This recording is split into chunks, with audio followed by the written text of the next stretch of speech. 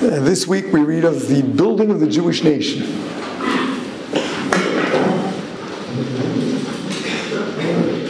The tribes.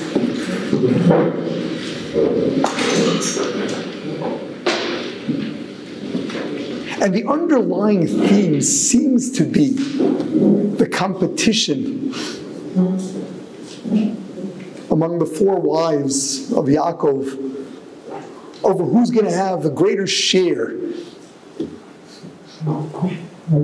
the future of the Jewish people. Who will have more of the kids?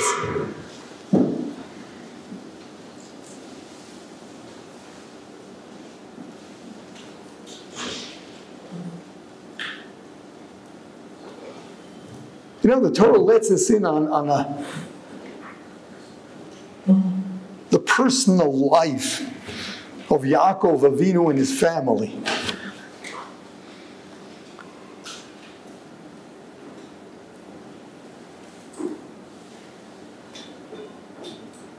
And it's all about competition.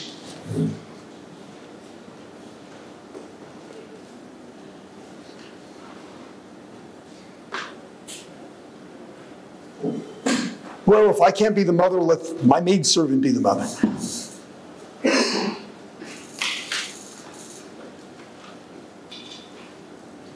It seems that this is the secret. This is the secret of building the Jewish people. This is the secret of building the Jewish people.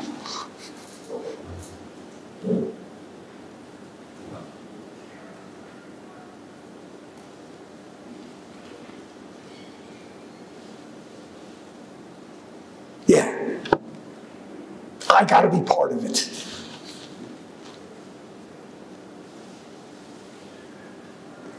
Come on, let someone else do the job. No. I got to be part of it, and I've got to get as much of it as can be. What is it that you're getting?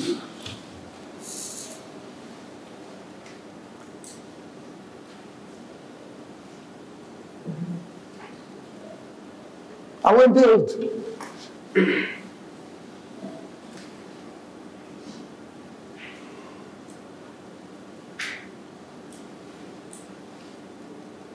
Why is it that you can't leave it to somebody else?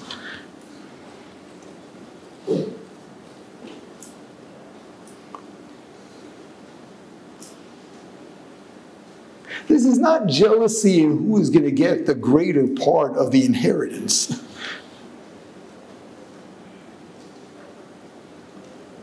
They're not fighting about money. They're not fighting. They're competing with one another. Who's going to have a greater share in building the Jewish nation?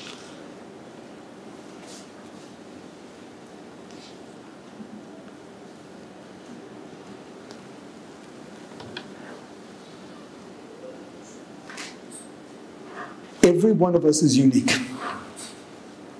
Every one of us has a different personality. Every one of us has a different set of experiences. And every one of us has what we call shorish and neshama, a particular and unique soul that is a very specific piece of the whole truth.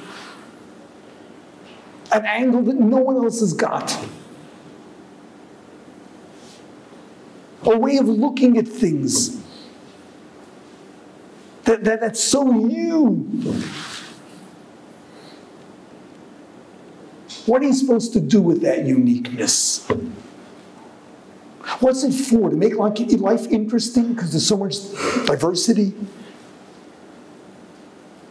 What's it for?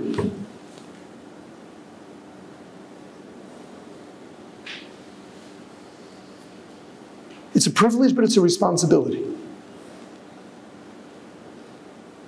Whatever it is that God invested in you, you want to see that coming to fruition in the best way possible.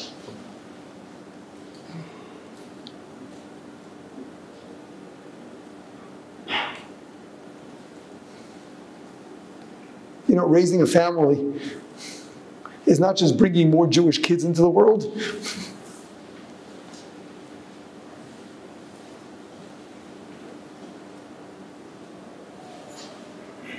Maybe fun when they're cute, but it's a lot of work.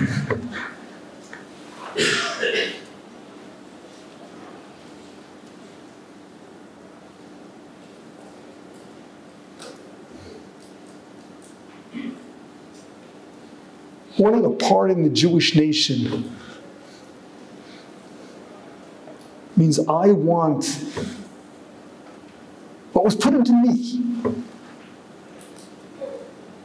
The appreciation of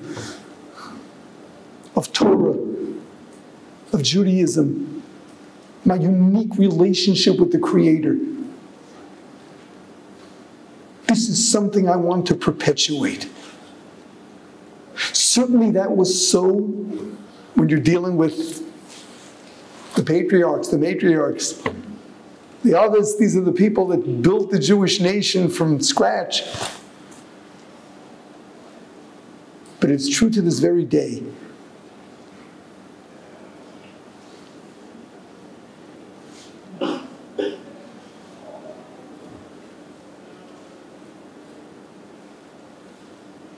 The Gemara tells us, when you teach someone else's kid Torah, it's as if you gave birth to him. What does that mean?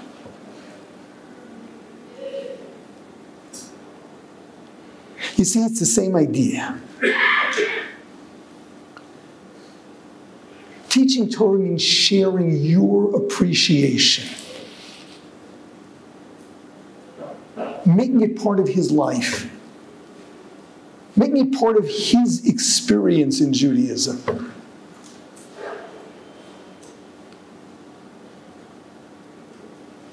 It's the same idea. It's perpetuating that uniqueness that you've got.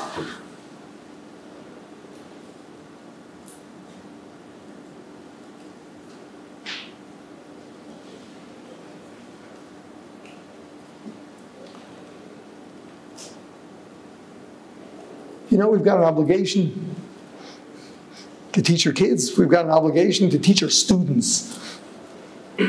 What makes someone your student? When you teach them.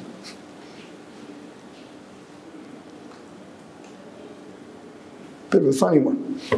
You've got to teach your students. But they're only your students once you teach them. You've got to make students. Part of the Jewish experience is to become wise and share it. Part of the Jewish experience is discovering your uniqueness.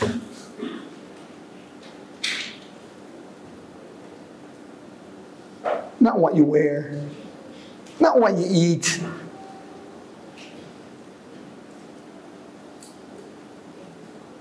It's your way of appreciating God's wisdom.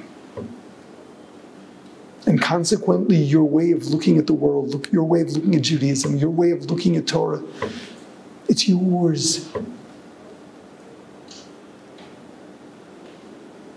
And we've got an obligation to share it. Seeing to it that that which was brought into the world, by Hashem giving you your facet of truth, to see that that's perpetuated.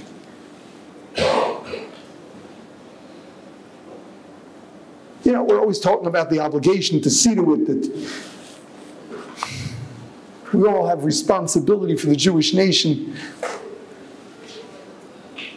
We've got to share everything you learn, share it with others. Make sure that what you're sharing is you. Be excited to share what's you. We don't believe in giving people scripts and sending them out. We believe in every one of you becoming independent, getting the skills so that you can access all the sources. Get the skills so that you can learn to not just be superficial, but understand things in depth. And you're encouraged to go and integrate them into your lives and become that great person you can be. Make sure that's what you're sharing. And make sure you develop the desire to share it, because this is an obligation. It's not just an obligation, it's a definition of what a Jew is. A Jew studies divine wisdom, digests it, integrates it, makes it his in a way that no one else can, and is excited and shares it, and helps further build the Jewish nation. Face it, if God created you, that means you're needed. Your insights are needed. Your way of looking at things, that has to come into the world. Has to become part of reality. You don't develop it, or you don't share it.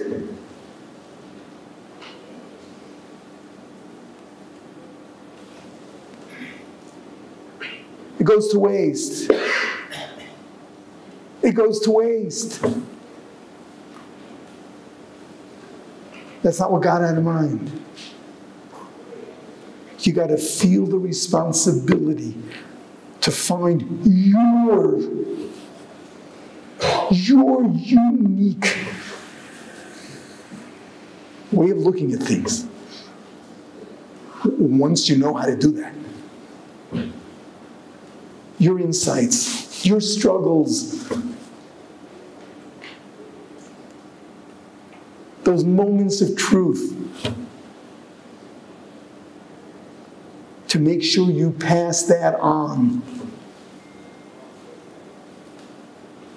That's what the Jewish nation is made of. So yes, every one of them wanted their part, and as much of it as possible.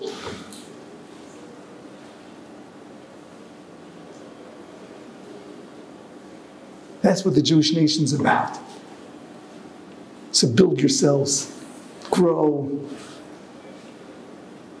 get the skills, beginning with reading, analyzing,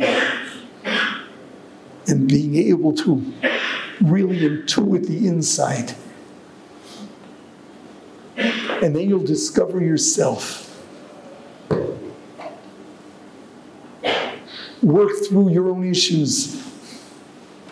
Build yourselves. Your way of building you. And make sure you share that. Make sure that becomes a permanent fixture in the Jewish nation. Because others will think like that. And then, of course, they'll add it with their own. They'll add their own to that. So build the Jewish nation.